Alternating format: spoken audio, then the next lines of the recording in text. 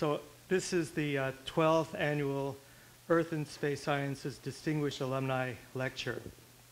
I'm Joe Rudnick. I'm the Dean of Physical Sciences, and Physical Sciences is the justly proud and pleased home of the Department of Earth and Space Sciences. Earth and Space Sciences at UCLA has a storied history, a distinguished present, and a bright future. It is world-renowned for the breadth of the investigations pursued there, and it's also equally renowned for the quality of the people who work and are trained there. And now I'm going to read a list. This is, I had to write this down because I wanted to talk about the range of research that's being done here. It runs the gamut from petrology and geochemistry to seismic processes, both here on Earth and on other planets, the sun and moons, to work on paleoclimates, on ancient life forms, on quaternary processes, on orogeny, on the history, structure, and atmospheres of planets, moons and protoplanets, the constitution of our solar system, on magnetospheric events, the nature of the Earth's mantle and its core, and actually I could go on even further, but I think you get a sense for the breadth, the range of activities carried out here. A bit more about the division. In addition to Earth and Space Sciences, the Division of Physical Sciences is home to 5 other departments: physics and astronomy, chemistry and biochemistry, atmospheric and oceanic sciences, mathematics and statistics. It also has institutes associated with it: the Institute for Pure and Applied Mathematics, the Institute for the Environment and Sustainability, and actually a number of other affiliated research centers.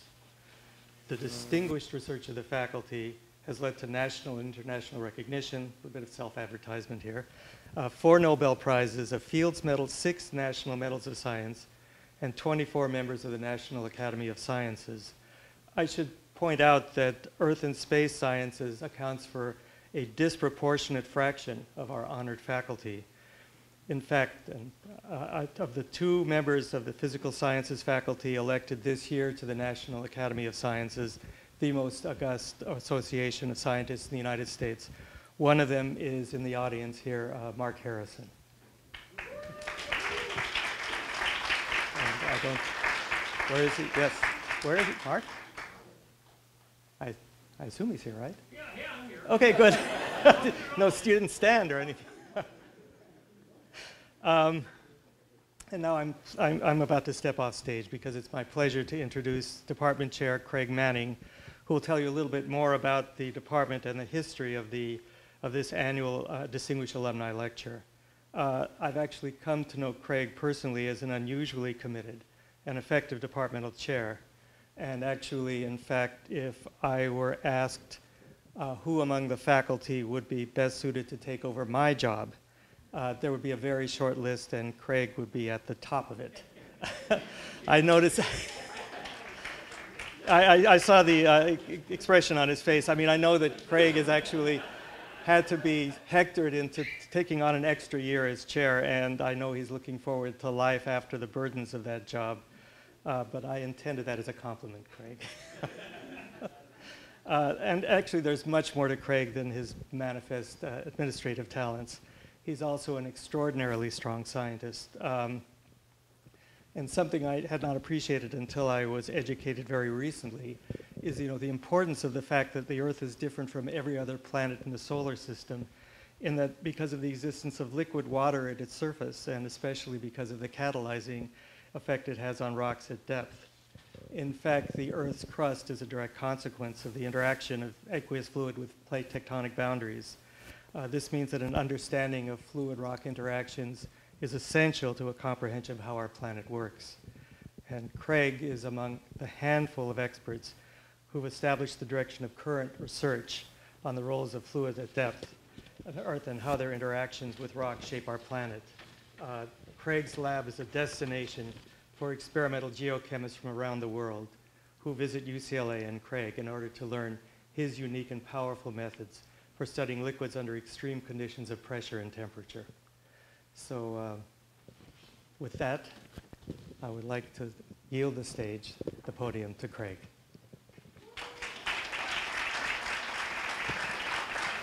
Thank you.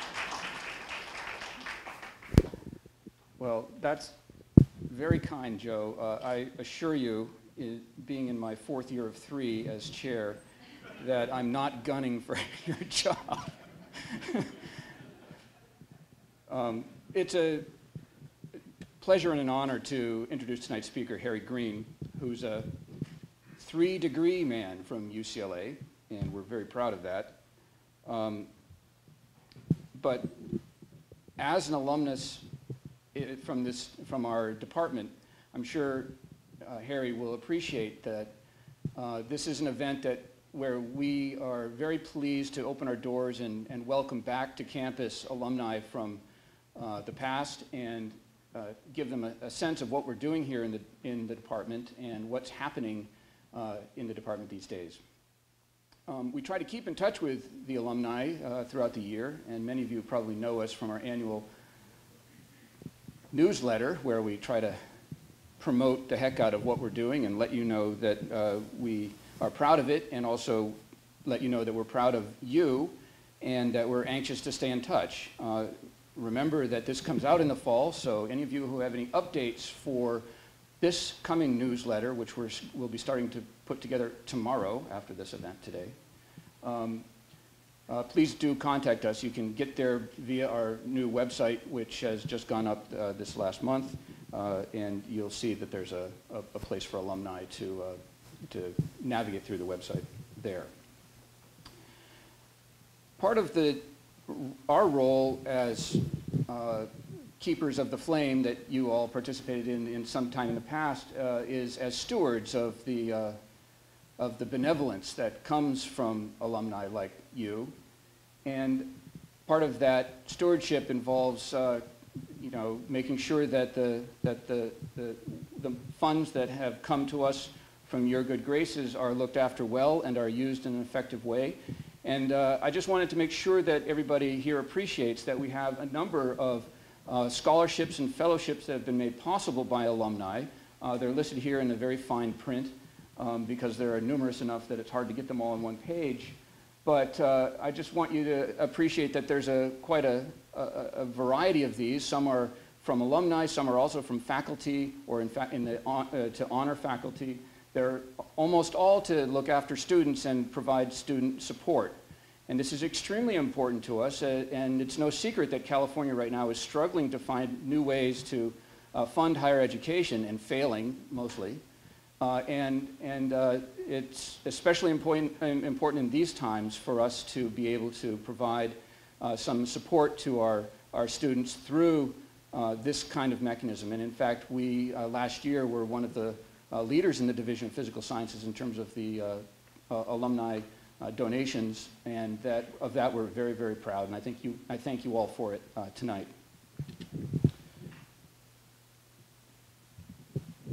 One of our alumni, very distinguished, is Harry Green. And Harry Green, as you see here, got 3 degrees in 1963, 67, 68. It was a very quick PhD after that master's. After being liberated from UCLA, he went on to a postdoc for a couple years, I think at Case Western Reserve University, and then was appointed to the faculty at UC Davis, where he spent some 22 years. Before coming back to the Southland, he moved to Riverside in 1992 and has been there since. He was made distinguished professor in 1998. He's also had several stints as the director of the Institute of Geophysics and Planetary Physics at the Riverside campus. He's been given some of the highest awards in his discipline, most notably the Bowen Award in 1999, which is an award from the American Geophysical Union. And as you see here, he's now currently the president of the Tectonics section at the American Geophysical Union. And the subject of his talk tonight will have to do with deep earthquakes, and it's important to kind of recognize that deep earthquakes are especially important to us as a society, not so much in Southern California, where the source of our seismicity tends to be a little more shallow, but in other places where some of the greatest earthquakes occur on Earth, and these tend to be among the most dangerous and the most damaging seismic events that occur on our planet. And Harry is notable for having made some fundamental contributions to how we understand these particularly dangerous seismic events. And I've listed a few of the contributions here. They include understanding something about how they nucleate in terms of the mineral transformations that take place at depth. Something about how the faults actually work at high pressures, which is not an easy problem because the pressures are so high. And also about the role of water, which of course is something, as you just heard, is of course interesting to me personally.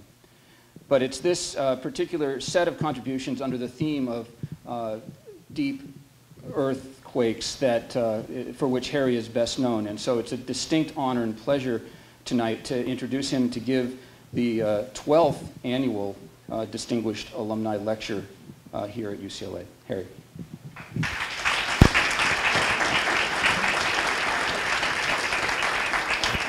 We're going to get mic'd up here. We're going to switch this over while you do that. I don't have to chase two mics. No, you're free to go with just one. Could you put this here? Yeah, sure.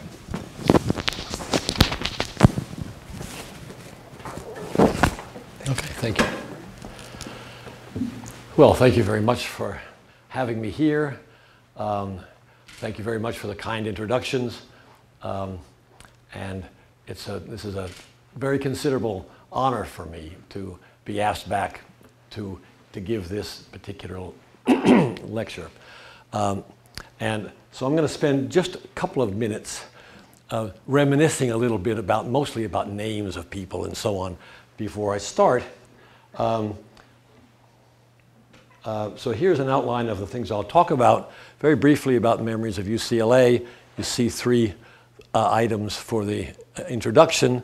And then I'll give three little vignettes over the course of the hour, or something less than an hour, I hope, about high pressure faulting, about rocks that have come to the surface from very great depth, hundreds of kilometers, and a more recent discovery of similarly high pressure minerals from an ophiolite which has not been hit by an asteroid and has not been subducted, and yet it has minerals in it which weren't stable, well, at least to indicate that the depth had to be more than 300 kilometers. So, memory of UCLA in the 60s. Of course, my principal memories are from my mentors. David Griggs and John Christie were my PhD supervisors, and I worked for Gary Ernst as an undergrad, and little did I know that was peripherally involved in something which I'll refer to again later on. Then these other names are names that come back to me from my time here, and I don't have time to go through. I could go on at length about each one of them in one way or another, sometimes quirks of their personality, other times other things. But I've singled out Bill Ruby's name because it was in Bill Ruby's seminar that I first realized that continental drift was real.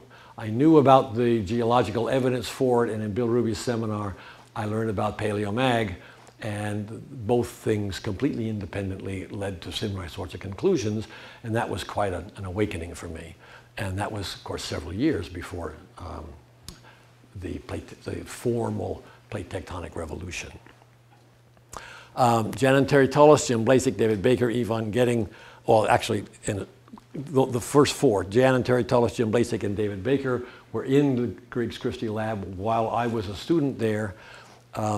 Yvonne Getting came to work with George Kennedy at the same time.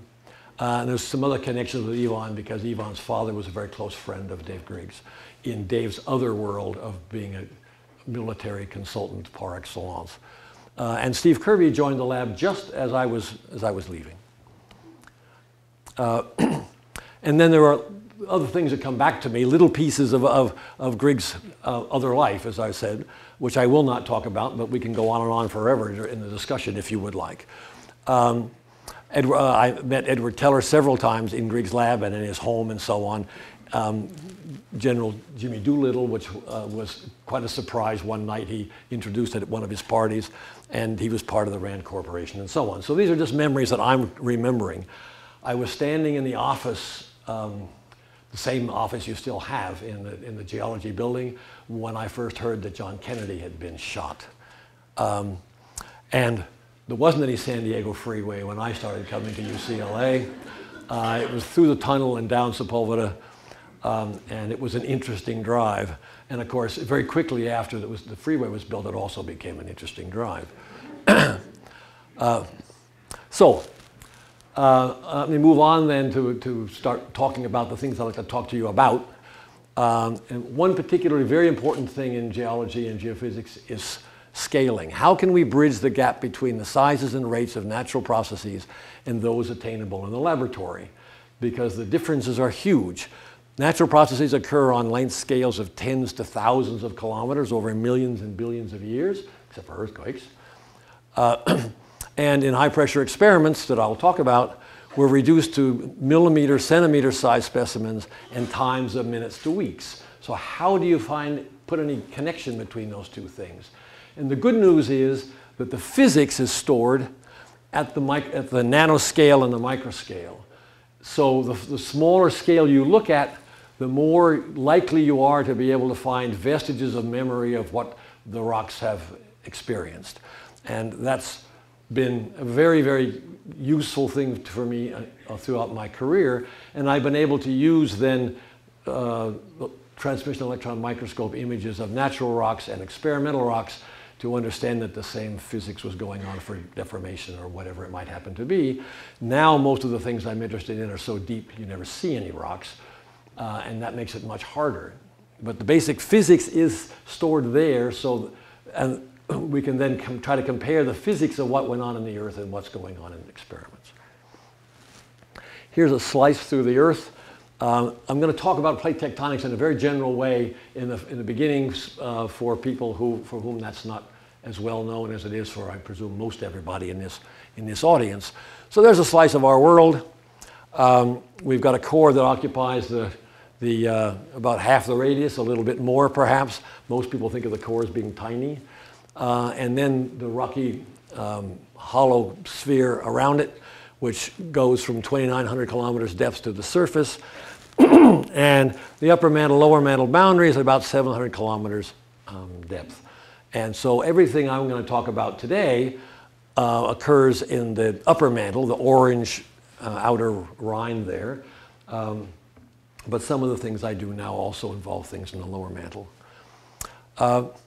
So basically, plate tectonics and all of its manifestations are a way that the Earth cools itself.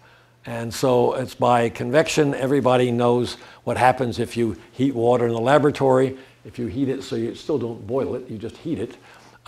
It will develop circles of circulation as hot water is carried from the bottom to the top and cold water back down again. And the Earth does something similar. This is a rather crude and old cartoon of what goes on in the Earth.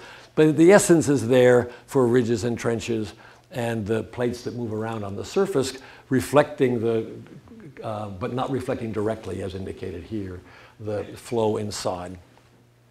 So here's what our Earth looks like if we drain all the water out of the oceans, which is probably not a good idea. But what we see then, most notably when we do that, is the worldwide network of ocean ridges. And so that starts with the upwelling part of convection, as again, most everybody knows, maybe everybody here knows. The oceans form by upwelling at the ocean ridges. The plates are moving away and the rock comes up and it melts by decompression, and the melt comes up, makes the crust, and the rest gets left behind as the lithosphere, and the ocean, bits of the ocean trundle away from the ridge. So clearly the stuff far from the ridge must be older than the stuff close to the ridge, and we've now quantified that. I speak loosely, I haven't done anything like that. Our profession has. So that's a rather ugly slide, I'm afraid, but it shows in colors the relative ages. And one thing you can see, for example, if you're new to this game, is that you see blues on either side of the Atlantic between North America and Africa. You don't see them in the South Atlantic, and that tells us that the North Atlantic opened earlier than the South Atlantic. Here's what worldwide seismicity looks like. I'll be talking about deep earths and rocks that have come to the surface from great depths. So we're talking about subduction zones in almost every case. All the bright colors you see there are outlining deep earthquakes. All the boring little reds and oranges and yellows are the shallow ones that occur in the crust and in the ocean ridges. And of course, if you're in one of those earthquakes, it's not very boring, but in terms of my science, it is. So here's a couple of bits of information to get us started. Sorry. Here's a profile of the earthquake activity in the Earth.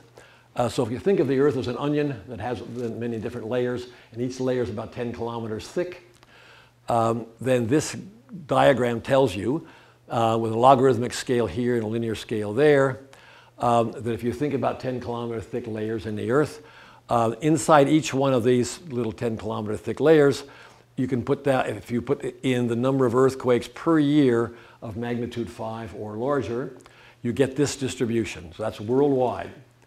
And so it's of the order of 100 per year in 10 kilometer groups at the surface. There's an exponential decline to about 300 kilometers, a plateau at only about 1 a year worldwide till about over 400 kilometers, and then a second population that comes up and crashes before you get to the bottom of the upper mantle. And now we have enough earthquakes, we could add another decade here in the log scale, and we still wouldn't get anything. It still would just plunge straight down. There are no earthquakes in the lower mantle. Here's a cartoon from a paper of mine, or two of them actually, but they don't differ by very much. So there's an ocean ridge way over here to the right somewhere, and the ocean floor has been created. It trundles across and turns around and goes down. Water is released in relatively shallow depths, and flux is melting to produce the arcs.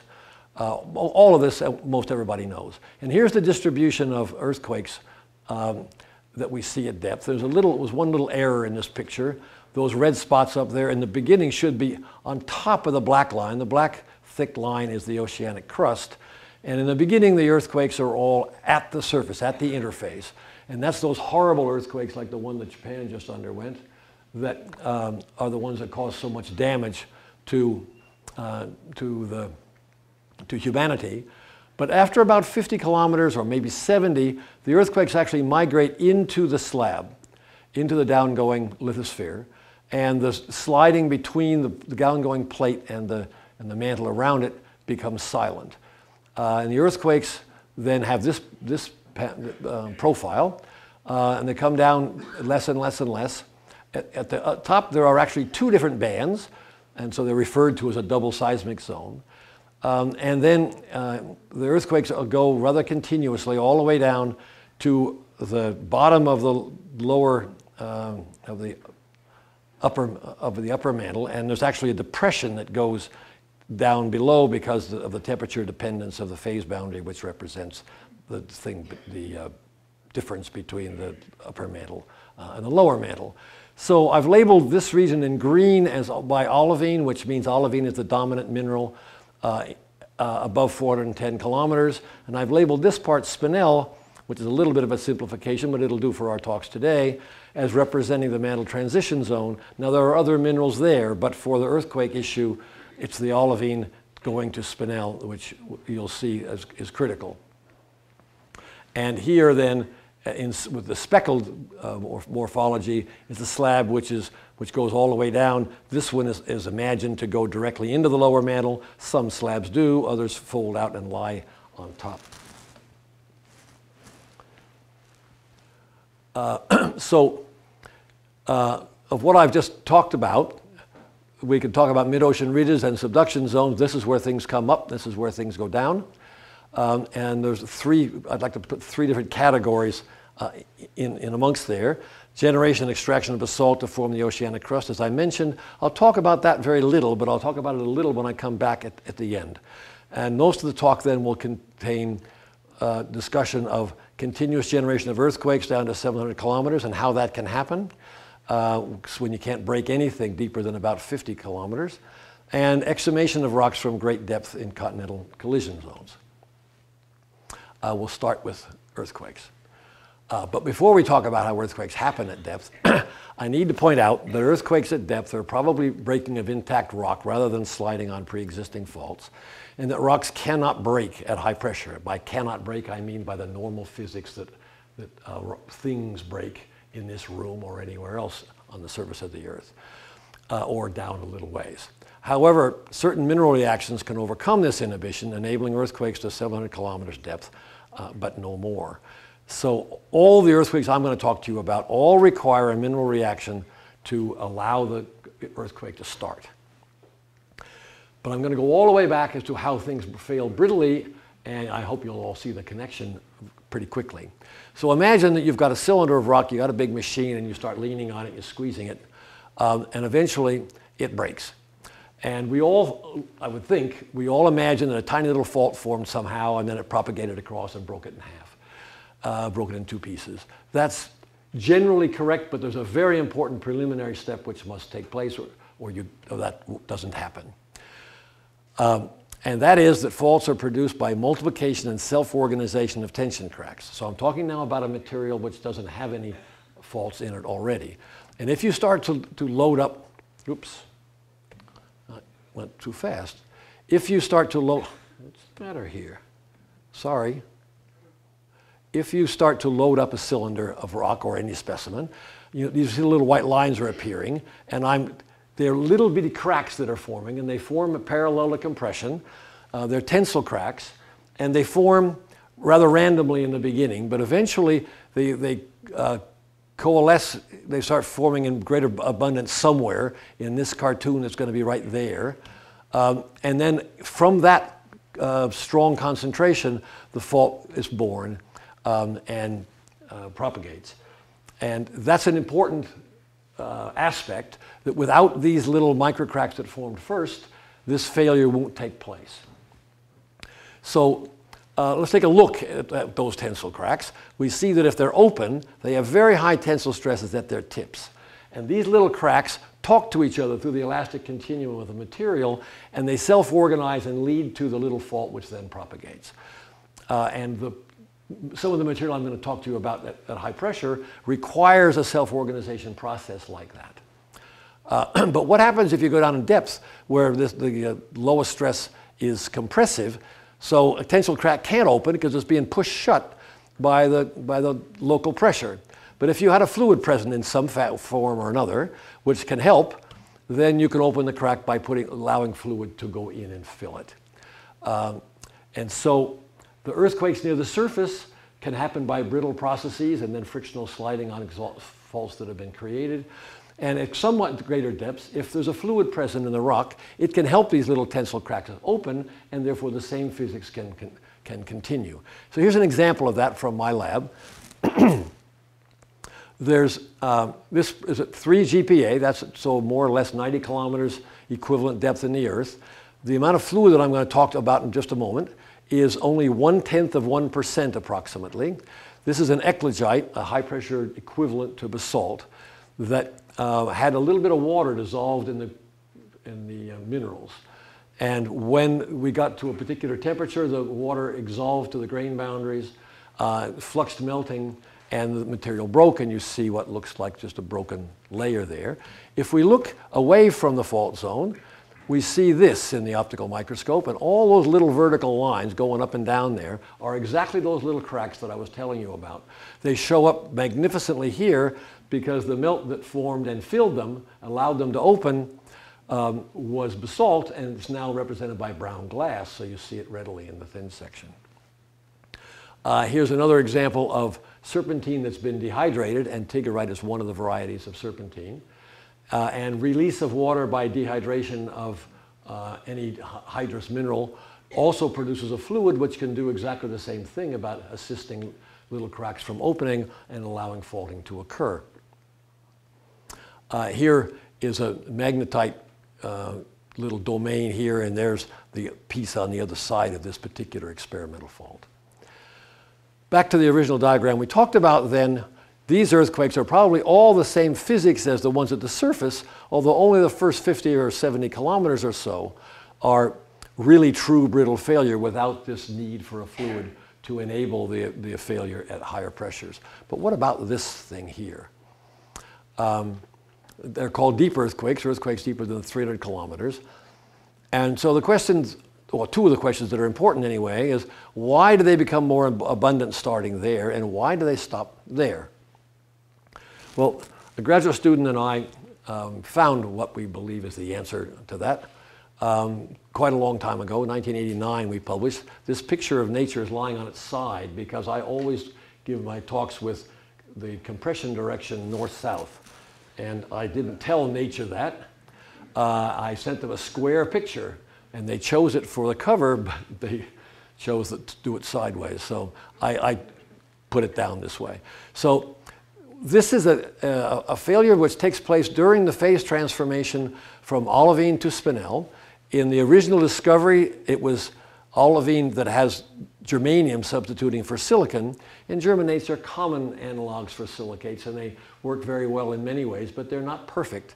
The advantage is that this thing goes through the olivine spinel transformation at low pressures that I could get at in my laboratory, and the silicate doesn't do that until very much higher pressures. And there still are no instruments that can allow you to do good controlled deformation experiments at the conditions of the silicate olivine spinel transformation. But nevertheless, it was important for us to show that this failure mechanism does happen in the silicate, and we were successful in doing that. I'll show in just a moment. One of the interesting things about this is a phase diagram for magnesium orthogermanate. Olivine is stable above this line in the blue field, and the rest is spinel. You'll notice, oh, there's no numbers there. Well, if there were, room temperature's down about here, so the spinel phase is actually the stable phase at room pressure. But at any rate, if you make an olivine polycrystal and you deform it here, where this would be 1 kilobar, 10 kilobars, 20 kilobars, 30 kilobars, etc. If you deform it under these conditions, the reaction runs quite easily, and the crystals nucleate, they grow, the material gets weaker because of the reaction going on, but nothing breaks. And down here, it's so cold that the reaction doesn't run at all, and it doesn't break. The material is very strong, but it still flows ductily. But in this little window in between, at about 1200 Kelvin, things called anticracks form in this metastable olivine, and the specimens break. So now you must be wondering what an anticrack is. So I'll get to that in a moment. Let me show you one first. So here is an SEM image, quite an old one. SEMs nowadays are much better. But all those little white lines you see, or flame-like structures you see here, those are these things I'm calling anticracks, which I'll explain to you in just a moment. But they are filled with, they are the spinel phase that fills the inside of them, and the grain size is extraordinarily fine. It's of the order of 30 nanometers, when a unit cell of that phase is about 10 nanometers. I'm sorry, it's about 1 nanometer, 10 angstroms. So what's an anticrack? Well, suppose you had a densification phase transformation take place. So this is olivine, and you nucleate a little grain of spinel, which is represented by the purple spot. The material, that's more dense than the surroundings. And so the phase, because it's a high pressure, the interface is stuck between the two. And so as this densifies, it pulls in the surroundings and produces a stress around it. And the greatest compressive stress will be across the boundary normal to maximum compression. And that's going to favor the next nucleation event to take place right next to it in this stress concentration. And so you're likely to get a couple more, which will make the stress concentration worse. So the solution to the problem actually makes the other larger scale problem worse. And this thing can then happen rapidly, especially for an exothermic reaction. And you end up with a picture that looks like that, where you have a crack-shaped object filled with this nanocrystalline material. And there are very strong stresses, but they're compressive stresses. They're not tensile stresses. So if we can compare cracks and anticracks, you see their orientations are 90 degrees out. Oh, that thing just went all crazy. Sorry, there's something happened with a projector or whatever. But you saw what the picture was before. I'll go back one step so you can see the organization of the tensile stresses. And you'd seen this one before also. So an open crack lies this way, an open anti-crack lies that way. The stresses are tensile here and compressive there. Otherwise, they're the same. And in fact, the material, these things can talk to each other through the elastic continuum, through their compressive stresses, just like the others do. And they have the same kind of self-organization which takes place, leading to failure. And as I told you, we first found it in magnesium orthogermanate, which isn't very exciting to geologists. Here we've managed to do, they were crude experiments, but we managed to do it nevertheless. And at 14 GPa in mantle olivine, this is a fault. It's offset that grain there by about 30 microns or so.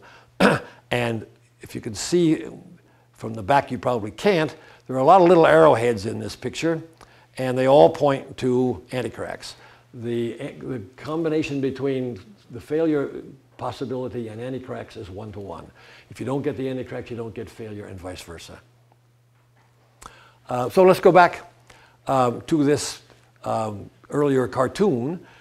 This other mechanism, this new mechanism that we proposed to explain deep earthquakes, would require that there be metastable olivine in the slab. So if you imagine that the cold interior of a slab might be so cold that the reaction doesn't run, there would be a narrow tongue getting thinner and thinner going down, reacting to the Spinel phase along its boundary as it heats up, and I've stylistically then put earthquakes on the boundaries.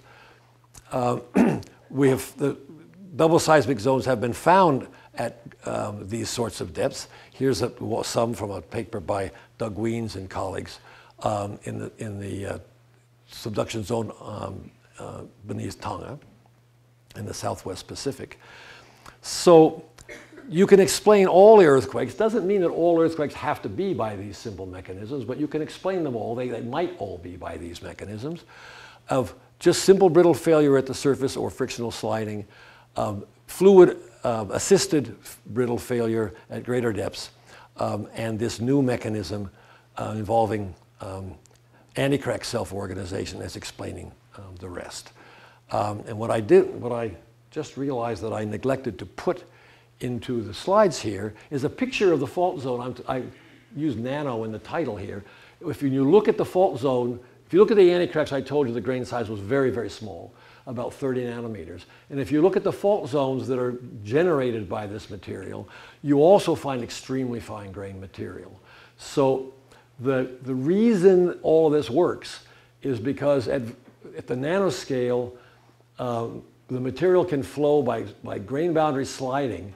It's not like a bag of sand. It's by, there's no dilation process that goes on by grain boundary sliding. So it's sort of like fish eggs that sort of can slide past one another without opening up spaces.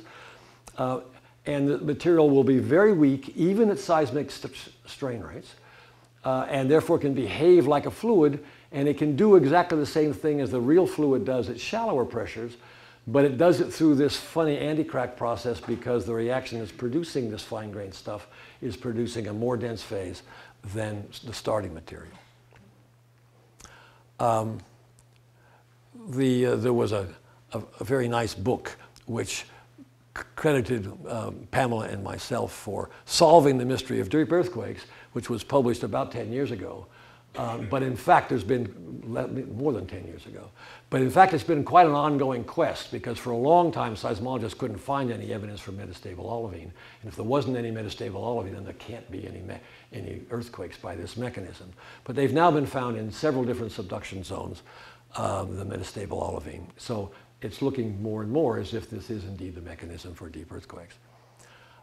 So in summary, the earthquakes up here are shallow. This arrow is red instead of the shallow ones are by dehydration, almost surely. The red line points to this second set, and there's still some controversy about whether that one may be the dehydration process or not.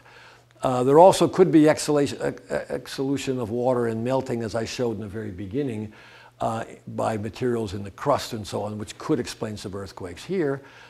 And the deeper ones are probably by this other mechanism, which I just showed you very briefly. Why no earthquakes here? Well, that's really beyond the scale of the time that I have to say here. But the answer is that in order to get the instability, there must be a polymorphic phase transformation that's exothermic. It's not good enough for it just to be exothermic. It must be also polymorphic. And so olivine to spinel is an exothermic polymorphic transformation. But the breakdown to the two phases down below is not. And so the earthquake instability is quenched. And we've demonstrated those kinds of things in the laboratory. So now I want to switch gears and talk about an entirely different subject. And it still involves subduction zones, however. And that is that in the region where subduction zones are present, we now know from quite a number of places in the world where rocks have come to the surface from very great depth. In some cases, they're peridotite, which have just had a one-way street coming to the top, but they came up the down staircase, so to speak. They came up the subduction zone. And in other cases, there are actually things which have been subducted to hundreds of kilometers and come back to the surface in the same subduction zone. So what's a continental collision zone? For those of you who don't know. So let's go back 90 million years. This is what the distribution of land looked like. And this thing with the red asterisk on it is India, down near the South Pole. And that's 90 million years ago. If we step forward to 50 million years ago, India is almost all the way across the Indian Ocean and closing fast on Asia. At 10 million years ago, it was beginning to collide with Asia. And today, we see the continents that look just like this, with India still trying to push Asia out of the way. And so if you look at that on a modern day map, that's what it looks like. So there's India trying to push Asia out of the way, and Asia saying no. This lump here is the Tibetan Plateau, which is in part caused, and maybe completely caused, by the subduction of parts of India underneath it. And so this is a collision zone, and it's in the Himalayas sit right here, and they're pushed up by this collision. And it's in rocks like that, and in fact these rocks have been found in the Himalaya, where these high pressure minerals have been found. So the idea is that if you have two continents coming together, one of them going down and the other one not, you can break pieces off the overriding crust, and everything is very cold here at the surface, at least cold for rocks. And so so bits and pieces can be hauled down and held down, even though they're buoyant continental material. It's cold, and they can be held down by the heavier stuff which is pulling them down. But eventually those things are going to heat up because the interior of the Earth is warm, and eventually bits and pieces can come back up, and it's quite amazing, but they come back up the subduction zone, near as we can tell. And I've put speckles on them in this case because they can bring smaller pieces of much heavier stuff with them. So if you subduct continental material, it can be then the pillow that brings back up, or the balloon, if you wish, that brings up heavier rocks, eclogites or peridotites from the mantle. So let me give a brief background on this relatively new field in geology. From my view, it's been through four principal stages. It brings me back to Gary Ernst. Gary, working here with yours truly as the guinea pig who was getting terrible headaches separating out minerals with heavy liquids, may explain a lot of my behavior. Gary was separating blue schists out of the Franciscan and doing various things, analyzing them or whatever, and he was also doing experiments. And he found that this blue amphibole, which was so strange, people had known about it for a long time, but nobody knew where it was stable. And he showed that it was only stable at low temperature and relatively high pressure for those days. And that meant that it had to go down fast and come back fast. And of course, immediately everybody said he was crazy, that couldn't possibly happen. This is before plate tectonics, mind you. And so there was this first cycle of disbelief, and there have been many cycles of disbelief in this subject. And of course, along came plate tectonics a few years later, and the Franciscan and other rocks like that became easily understood as exactly what Gary said they were. They were rocks that had to go down fast and come back fast. But now we had a mechanism.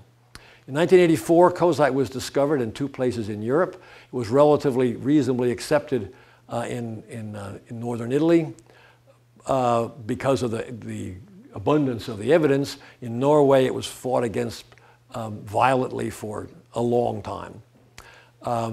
Diamond was discovered in the Western literature by Sobolev and Shatsky in 1990. Those diamonds in the Kachetav Massif in metamorphic rocks were known already in Russian publications, and that's why I say discovered in quotes.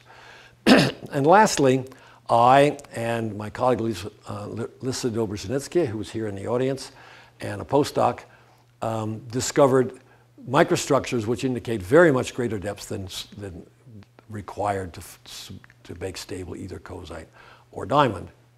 So I'm going to want to go through now in a relatively short period of time and show you examples of the power of microstructures coupled with experiments can help us sort out these sorts of things and actually show that rocks have come from very great depth, and therefore those rocks may be able to tell us a lot. They've seen a lot going down and coming back of the fluids coming through them on their way to flux melting, etc. And lastly, I want to talk about a discovery of very high pressure minerals and ophiolites, which provides a new window into the deep upwelling mantle. So we start with the Alpe Arami peridotite, which is on Alpe Arami, the mountain, which is just above Bellinzona in the Swiss Alps. It consists of 4 main minerals, as do almost all peridotites. And there's actually evidence for very great depth in 3 of those 4 minerals. I'll only talk about olivine and diopside today. The first paper on this subject that Larissa and I published was in Science in 1996. You see this is a thin section picture. You see those funny little lines going in this direction. The pretty colors are serpentine along cracks, which the artists like, but just get in the way for the geology. And those are rods of ilmenite. And what you can't see is that there are also chromite platelets that are very thin and therefore almost transparent. They're about 4 to 1 ilmenite and chromite, and you can calculate what the equation is that must have precipitated them, I beg your pardon. The important thing is that the ilmenite rods imply that there was greater than 0.6% of TiO2 in olivine, and that was absolutely absurd at that time. So the next thing we had to do was to do some experiments, and we proposed in that paper that the rocks must have come from very deep. And sure enough, here's the experiments that we did, and we found little or nothing down here in terms of solubility, but the 0.6% or a little bit more suggested that you would need about 10 GPa pressure, which is about 300 kilometers, which was embarrassingly the same as we had predicted. I'm going to come back to this diagram a few times because the depth is going to get greater as we go along here. We also discovered a little while later, and published in '99 in Science, that there's also a very deep signal in the clinopyroxenes in the rock, but only the clinopyroxenes, the diopsides that are inside garnet. And that is an exsolution process of another a pyroxene, a clinoenstatite, and it turns out that you can use the aspects of that phase to tell you a lot about where the material came from. So first of all, we could look for antiphase domains that would tell us whether this was a C2 over C pyroxene, which would be the high pressure polymorph of clinoenstatite. But there's also a high temperature clinoenstatite, which also unfortunately has C2 over C space group. So we had to try to distinguish between those two. So first of all, we found the antiphase domains, which indicate that indeed this thing had not originally been clinoenstatite, but had been the high temperature or the high pressure form. And here's a boundary, one of the boundaries between the domains. We had a hard time finding them actually because they're much smaller than antiphase domains that have been found anywhere else. But you also notice that this is the boundary between one of those lamella that you saw in the lower mantle, so one of these boundaries here. This is the diopside host, and that's the lattice fringes parallel to the to 100. And these are the similar lattice fringes in the lamella. And you notice that this is we're looking down the B-axis, so this is actually the C-axis direction. And you can see that the lamella makes a big angle. It's about 22 degrees with the host. And I don't have time to go through the details, but we have subsequently been able to use experiments to show, not our own experiments, but others' experiments, to show that the angle of that lamella can actually tell us from how great a depth the material came. And in the case of Alpey-Rami, it's about 400 kilometers. So what I've put here is, first, you saw this one first in the last diagram like this. We did some additional work because of the controversy that erupted over the first results, and we found that actually that the abundance should have been 0.9% of TiO2 rather than 0.6, which raised the amount of TiO2, but doesn't do an awful lot to change the depth that's suggested. But the pyroxenes tell us that the pressure must have been about this high, and we put everything together, and Alpey-Rami must have come from just about there, which is a little less than 400 kilometers depth. There's no evidence in the prototypes that there's any prograde step, that this is just a piece of the mantle which got picked up by light stuff and brought to the surface. And I'm going to skip that exhumation curve there, which just shows all the data which other people and we have collected. And I want to tell you next about a politic gneiss. So that's a rock that was a shale when it began. And I'm going to try to convince you that the observations that I'm going to show you tell us that this rock went from a shale at the surface to about 350 kilometers riding down the back of a subduction zone and came back to tell the tale. And it came back to tell us that it had stishovite in it. So stishovite is a very high pressure polymorph of quartz. It's been found in nature only in shock meteorites and in meteorite craters. And it would only be stable in the earth at depths greater than about 300 kilometers, depending on the temperature.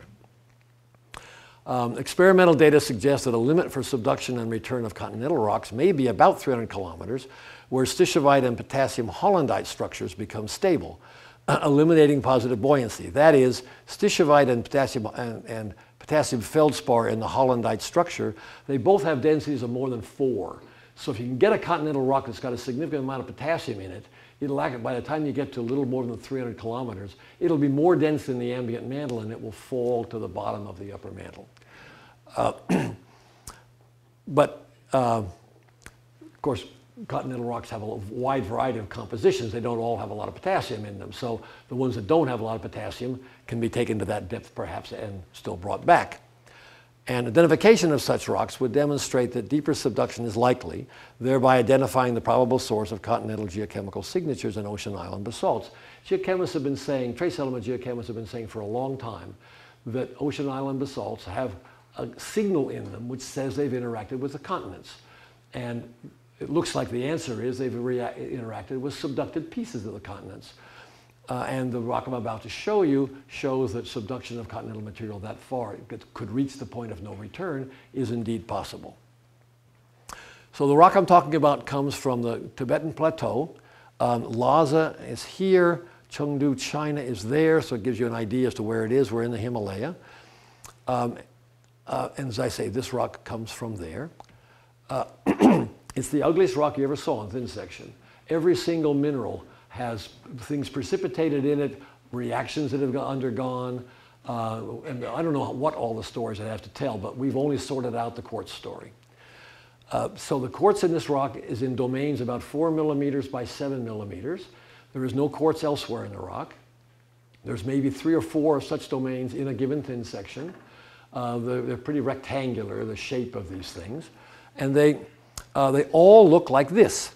So here's the edge of one of them, and you see a denuded zone around the edge, and then you see all these lines, these precipitates. And so this is that place there.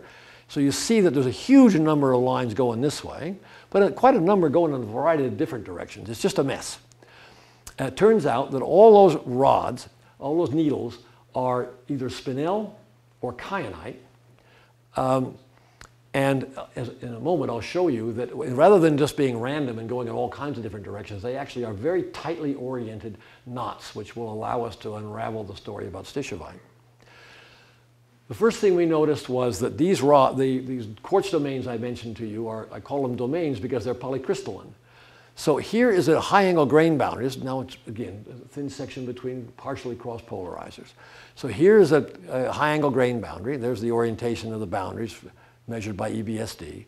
And you can see that this one lineation, just goes right through. It could care less about the boundary. There's no crystallographic relationship between these needles and quartz at all. It's as if the needles were there, floating in space or something, and quartz came along and just recrystallized around them and left them alone. Hard to believe, but the evidence you'll see. So the spinel is always a 110 elongation, and the kyanite is always elongated along 001. There are also rutile needles, but they're randomly oriented, and they don't seem to have anything important to say in this story. We knew right away there's no way you could dissolve that much aluminum or iron from those two phases in quartz. So even without the high angle grain boundary observation, there's no way this stuff could have been exolved from quartz. Now, if the needles were there already, then quartz could grow around it. But if it was exolved, it couldn't come from quartz. And what little was known about kozite suggested it couldn't come from kozite either, but it was already known that you could dissolve some aluminum in stishovite. So we did some experiments, and we showed, if we'll look down here first, this is what the specimens look like. You notice the stishovite experiments have these long prismatic crystals, whereas the kozite is nice little foam textures like quartz gives. And if we only have ferrous iron in the system, we can't get any iron. There's no iron peak in kozite, but there's none in stishovite either. But if you provide some ferric iron to the system, you can dissolve some ferric iron in the stishovite, but not in kozite. And as small as that peak is, it's enough to explain what we've got. And the aluminum peak is significantly bigger, but both of those two peaks are enough to explain the amount that we see in these needles. We submitted a paper like that, and we said it must have been stishovite, and it came right back. Nobody was willing to believe that this rocket had stishovite in it. So we went to work on those quartz domains themselves, and we measured the orientation of the needles. Well, nowadays there's this wonderful technique called EBSD, electron backscattered diffraction, in which you can just put an electron beam down, and it'll tell you the orientation of all these crystals. But these crystals are too small. So we couldn't use EBSD, so we went back to the old-fashioned technique of a universal stage. How many people besides John Rosenfeld in this audience know what a universal stage is? Well, not too bad. I spent a lot of time with the universal stage when I was at UCLA, I'll tell you, measuring quartz C-axes. So we put them on, we took one of these domains, and we measured it all up, and we found that, in fact, it's far from being random. We found 7 different spots that were very highly populated, one of which was always populated much more than any of the others. And reviewers weren't even satisfied by that, even though we could show the full symmetry of stishovite that way. So we went back to another grain, actually, and found all those same spots and 2 more, and that was enough, and the paper was finally published. So what we actually found then was that the kyanite needles are displayed in such a way that when you put the mirror planes shown by the data that we have, you end up with 4 over m, 2 over m, 2 over m symmetry, which is the symmetry of stishovite. So we didn't prove it was stishovite, but it's SiO2, and it's got the same symmetry as stishovite, so I don't think there's very many alternative choices. And here's a picture looking down the C-axis of a kyanite needle in the structure of stishovite, and as you can see, it fits very well. Just to show you the extreme depth compared to what we're used to thinking about in geology, here's 2 possible scenarios of exhumation curves of that material. It had to be far enough into the stishovite field that it could precipitate that stuff. So point number 2 and point number 3 are chosen so that they can precipitate the observed amounts of kyanite at this point.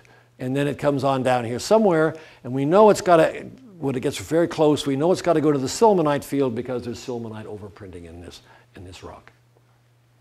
I haven't shown you, but the despacings that are inferred from the needle orientations are also consistent with them having been precipitated from stishovite. Then lastly, I want to get to another rock which had stishovite in it. And amazingly enough, you can put them on the same map. This one comes from also from the Tibetan Plateau, from about 5,000 meters, and it comes out of massive chromite. And these rocks have been being talked about by the Chinese since the first paper I know about was published in '86. The first English language paper, I believe, was in the early '90s. But they've been telling one crazy story after another, mostly about finding diamonds and so on in the chromites. And many, many of the strange things, silicon carbide, native metals, you know it, you name it, they found it. And basically the community didn't believe it at all. And I will have to say I counted myself amongst them. And then one day, Yang Jingsui from Beijing came to Larissa and me with a specimen that had kozite in it, and we got very interested. So here is a titanium iron metal pellet, which has been separated out of the heavies from this massive chromite. And it's got all these wondrous little symplectic microstructures, which in fact have high pressure story to tell too, but we haven't sorted that out yet. But down here, there's a little silicate rock which you can't see yet. So here's this rock I'm talking about. It's 200 microns long approximately, maybe 50 microns across. But I call it a rock because it's polyphase material. You can see that there are elongated crystals and so on there.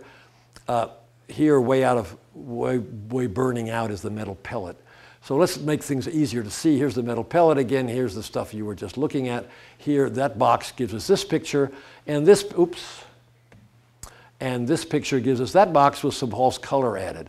The blue is kyanite, the gray is kozite, and the red is an amorphous phase that we can't figure out what it is. The chemistry doesn't seem to tell us anything. There's no impact melt that might have that composition. There's no known, at least common, igneous rock that might have that composition. We think it was probably some high pressure phase we haven't figured out yet that inverted to an amorphous phase at some point before now. So the rock's about 40% kozite or more. And the amazing thing is it's unbelievably fresh. You can't find any evidence of quartz anywhere. And this picture is a picture of what stishovite looks like from an experiment. And so it was tempting to try to say, well, then these things must have been stishovite in the first place. So you can test that. We did EBSD now, because now we have some nice big crystals. We did EBSD along the length of 2 of these kozite crystals. And sure enough, they're polycrystalline. They aren't single crystals. But if they had been kozite when they grew, that thing would be shaped in very strange shapes. It wouldn't be straight like you see on the left. So this polycrystalline nature of the kozite proves that it's pseudomorphic after something. And again, it's silica, so it's almost surely stishovite. Subsequently, Larissa and Richard Wirth and I did, well, Larissa and Richard did the electron microscopy. We did transmission electron microscopy on this same stuff. And lo and behold, we found nitrides. Nitrides have never been found in mantle rocks before. Titanium nitride has been found once on Earth before in float in the Ural Mountains. Boron nitride of any kind has never been found in any natural rock or meteorite. We found the cubic form, the high pressure form. We found native iron. And we found the high pressure form of TiO2, which has an alpha lead oxide form, structure. And this phase, at the high temperature that would have to be beneath a ridge, let's say 1300 degrees centigrade perhaps at 300 kilometers, probably hotter than that, but if you take that temperature, then if you were lower than 1300 degrees, you wouldn't get this phase, you would get rutile. So finding this phase inside the kozite actually confirms that this material must have originally been stishovite. So I got all these words because there's important stuff here. So these kozite crystals are polycrystalline, implying pseudomorphism. I just told you that. I just told you this part. What I didn't tell you about was we've done, in collaboration with Ian Hutchins at Livermore, we've done nitrogen isotopes on these rocks. that they're about minus the del 15N. Delta 15N is about minus 10. And there's nothing magic about that. There's been diamonds that have been found that have more negative than that. But what it is it's inconsistent with subduction of anything from the surface, which always has positive values of delta 15 nitrogen. So if this is a subductive fragment of something, which you would think it was if it's mostly kyanite and silica, the nitrogen had to get added somewhere else along the way. Moreover, we've shown that this ophiolite is not unique. The original finder of this material, as I said, Yang Jingsui, went to the polar Urals where he figured out, he decided that the most likely ophiolite to be like this one was there. He went there, he collected massive chromite, he brought it back, he ground it up in the same machine, separated out the heavies and came back with a fistful of diamonds and some silicon carbide. So there's some subset of ophiolites that have this very high pressure signal in them. This rock fragment clearly comes from great depth. So that implies that at least some of the chromite at Louveciennes has come up in the solid state, all of the massive chromite probably, preserving very reducing conditions inside, despite the oxidizing magmatic environment near the surface. And that probably explains why neither the cosite nor the TiO2 have any reaction to the low pressure phase at all. But geologically, again, if chromite came up in the solid state, then it must have been, then the surrounding Harzburgite also must have come up solid, because chromite's extremely dense, and if the rest of the rock were partially molten of any significant degree, they wouldn't be able to carry the chromite. And in fact, recently now, diamonds have been found in the Harzburgite surrounding this chromite. So I come to the end. Looking smaller to see larger and comparing experimental and natural observations, by doing such, we've provided a simple explanation for why earthquakes exhibit a bimodal abundance with depth and why they stop at the base of the mantle. And we determined that rocks come to the surface from much greater depths than had previously been recognized. And we've discovered this very high pressure minerals in an ophiolite, including nitrides. Which is a big surprise. It opens a new window into mantle convection. I shouldn't have an S there, sorry. And these discoveries, all originally controversial, have opened new windows into studies of the processes acting during upwelling at ridges, and during deep subduction, and during continental collision. So I come to the end. There's a long list of collaborators here, which I won't go through all of them. The green ones over here are machinists from my laboratory. And I want to give special thanks to my mentors at UCLA who started me on this quest. John is in the audience, and it was from John I got my curiosity about thermodynamics and symmetry. And in particular, I want to thank my wife, Manuela, who's also here in the audience, who's a scientist in her own right and who's been an inspiration and support to me over all of these years. And that's a picture undoctored, there's no Photoshop there, taken at sunset, I think it was 2 o'clock in the morning, in one of these high pressure terrains in Norway on the summer solstice eve. And there you see the bonfire dying down. Now that's the end, but if I may I take 2 more minutes, 3 more minutes? I want to show a bunch of pictures of continents moving around. Okay, someone said yes. So I showed a few of these panels before. Let's go back 730 million years. And I must say, these are not mine, these pictures. And I'm ashamed to say I've lost the attribution. So please excuse me for that, but I found them on the web and now I've lost where they came from. Anyway, that's 730 million years. The current view is that the pieces of our planet, which were above sea level, if we take them all apart, they would have that distribution, which doesn't look like anything we know anything about. And at 690, it was a little different, but didn't help much. 650, not much better than that. 610, still a mess. Still doesn't look like much, but ooh, what's this? There's North America.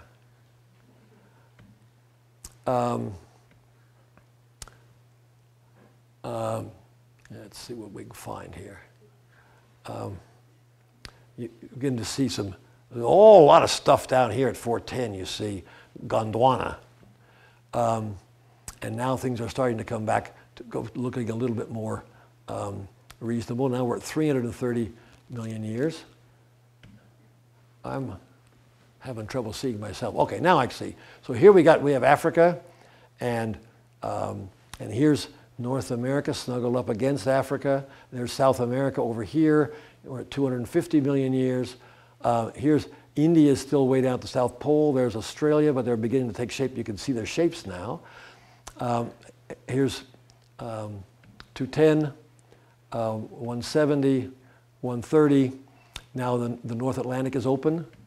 90, the South Atlantic is open. Here's India getting ready for its charge across the way, and there it goes. Boom, it runs into Asia, and there we are. Thank you very much.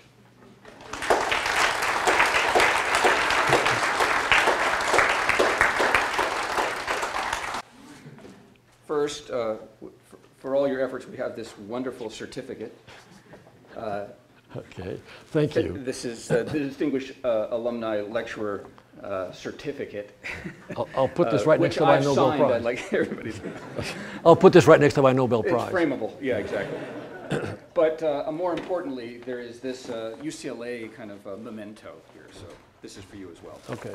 And am I never go anywhere am without I supposed it. to open that, Open or is this I'll just hold what this it for you is? like There's more than paper here? Yeah, yeah. It's weighted paper. Ooh, it's heavy.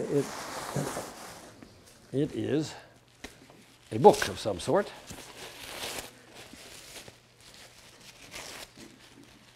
With 3 degrees from UCLA, you can't forget anyway, but we're absolutely going to be sure that you don't forget that you're this is from here. Create Visions of UCLA in what?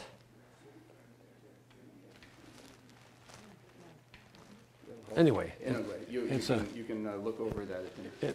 Questions for Harry? it's a book. Thank you very much.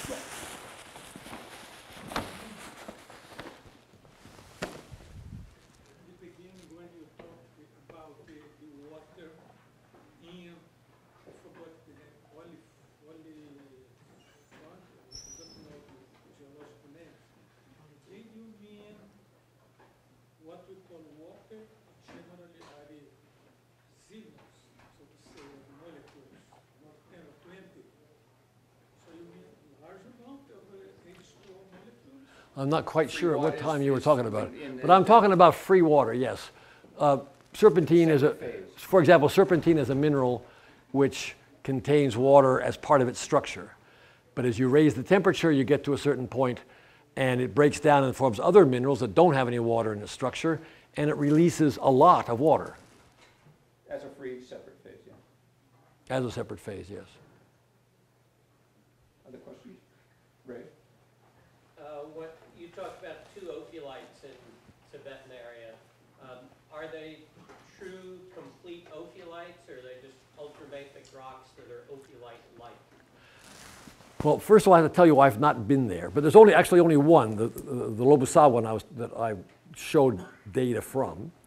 And the other one is from the polar Urals, where the original discoverer went to see if he could find something similar from the chromites there.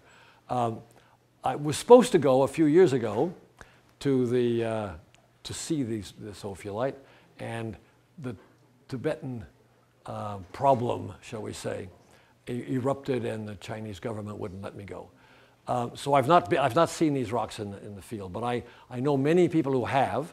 There are gabbros that are not metamorphosed, and how well structured the ophiolite. I have a slide that doesn't really answer your question, but it really does seem to be an ophiolite, not just some basaltic rocks and whatever. I mean, there's a lot of hartsbergite. There are various dunite pods, like there are commonly in ophiolites, and then there's whether there are. Larissa, do you know whether there are any sheeted dikes in Lobusa? Yes, there are. So it's been tectonized, but it hasn't been subducted, and it surely hasn't been hit by an impactite. That was one of the reasons we wanted to see if it was unique, because if you find another one, it wouldn't be likely to have been hit by a meteorite also. But most importantly, it tells us that this is not just some weird fluke, that this is a story about the mantle rocks and ophiolites that has not been known before. And it probably isn't there in all ophiolites. One thing I did not mention, there's a Japanese group that's actually found kozite exsolving from chromite. And they think it probably it wasn't dissolved in chromite, but it actually exsolved from a high pressure polymorph of chromite. Yeah, just if I can ask two quick ones. When you say a rock that's gone down to 350 kilometers and you rapidly come back to the surface, how does rapidly translate into geologic time? And also, I don't quite understand, because this isn't my field, the things that you do. What's the relation or implication of chromite to depth? Does that mean it's a particularly deep rock? Okay, sorry. The second one, that's my fault. I should have explained that better. In ophiolites, these things which we believe are fossil ocean spreading centers, there's almost always, maybe always, found deposits of chromite. And those chromites are the only exploitable ore of chromium in the world, so we probably know where all of them are because people want to exploit them. And texturally, there are three kinds of chromite. There's massive chromite, which just looks like a rock, but the rock is made of chromite. And there are nodular ore of chromite where it looks like jelly beans of the chromite. And then there's dispersed with just you find crystals here and there. And in this ophiolite, those other kinds are perfectly normal, and they fit all the stories that people have put together as to how you would explain chromite. Indeed, many of the chromite crystals have low pressure phases included in them during growth. But there's this funny story that is inside the massive chromites. And it's first of all a very, very low oxygen fugacity story with native metals and silicon carbide and things like that. And so the only way that can be there is if that rock has been essentially tight enough that despite how long the rocks may have sat near the surface, hot or cold, that the oxidizing atmosphere ambient in the upper mantle couldn't get through, didn't get there. Now, why the reaction of these high pressure phases, why they didn't react at all back toward, not back, but to the low pressure ones, is a real puzzle in these other ultra high pressure rocks, where you find kozite and diamond and so on. You find the kozite reacting to quartz, you find the diamond reacting to graphite. In the one instance that's been found of the TiO2 high pressure form, you find it reacting to rutile. And here there's no reaction whatsoever. So it's got to be that the very low oxygen fugacity, which therefore means a very low water fugacity, is responsible. The catalytic effect of water, which is just so dominant in so many things, is just not there because there's no activity for water. That's the only answer we can offer for that. And the first question was, what's rapid? Oh, what's rapid? I must have misled you. When I talked about the rocks had to go down fast and come back fast, I was only talking about the work that Gary Ernst did, where he was trying to use his experiments, which were then quite low pressure experiments, to explain the blue amphibole in the Franciscan. And so then they had to go down and fast, geologically speaking, rapid. They had to go down and come back in, I don't know, 10 million years? Pardon? 5 million years, okay. But these other very much deeper rocks, there are a number of cases where people have been able to estimate how fast they're coming up. And they're coming up in meters per, well, more than meters per million years, surely. But, so geologically, they're really coming quite fast. They go down, of course, subduction goes down at tens of centimeters per year. And these things are coming back at that speed or more. And pardon? Super tectonic rates. Yeah. And again, I think the answer to that is because the stuff got dragged down at tectonic rates. But once, if you've got very low density material and it gets warmed up so it's not being held in a vice grip by the heavier stuff anymore, it's going to start going up. And as it starts going up, it's going to, if it ever finds any water, then it's going to melt a lot and so on. So it's not exactly clear where there's usually a lot of melt associated with the surrounding white rocks in these terrains. And usually you can find no evidence in the surrounding rock at all. You find these eclogites and peridotite with high pressure minerals in them or high pressure memory of some sort. And the surrounding rock just shows nothing. But the Chinese solved that problem. They put an army of people to work separating zircons out of the white rocks. And the zircons all have cosite in them. So there is a memory there. It's just very hard to find it. You only find it in the zircons because it's the only thing which has been refractory enough to withstand partial melting and all the reactions that take place in those continental rocks. Whereas the more refractory ones, the eclogites and the peridotites, they don't react as easily, and so they still carry a little bit more of the information. Yes, sir. Oh. About the cracks and the anti-cracks and the tension and compression, and is it really possible to tell anything about line? Like I understood, like in construction, that rock doesn't really have tensile strength, but in situ like this, is there any way you can tell about tensile force, like of rock? Is it actually strong tensily? No, it's very weak. Rocks are very weak in tension. They're brittle materials, and so if you put them, at shallow depth and you pull on them or anything, they'll break immediately. And in fact, pushing on them, all those little cracks, it's actually tensile failure. All those little white lines that I drew in that little cartoon in the beginning, representing little cracks, those are cracks which open because there's a stress concentration somewhere at grain boundaries that don't exactly fit, or some alteration in a granite or whatever it might be. There'll be some sort of a stress concentration, and as you're loading up the material, at some point you get to the tensile failure stress of that little local region, and it cracks. And the crack then runs away from that stress concentration. The crack usually curls around until it's parallel to the compression direction, and when it gets far enough away that the stress at the tip is no longer above the failure stress, it stops. And so you get all those little bitty cracks. It's a little bit different with the anti-cracks, but the critical thing is that the shape of the anti-cracks tells us that the material inside has essentially no strength. There's no shear tractions on the inside of those things. And then the compressive stresses at the end are simply caused by the volume change.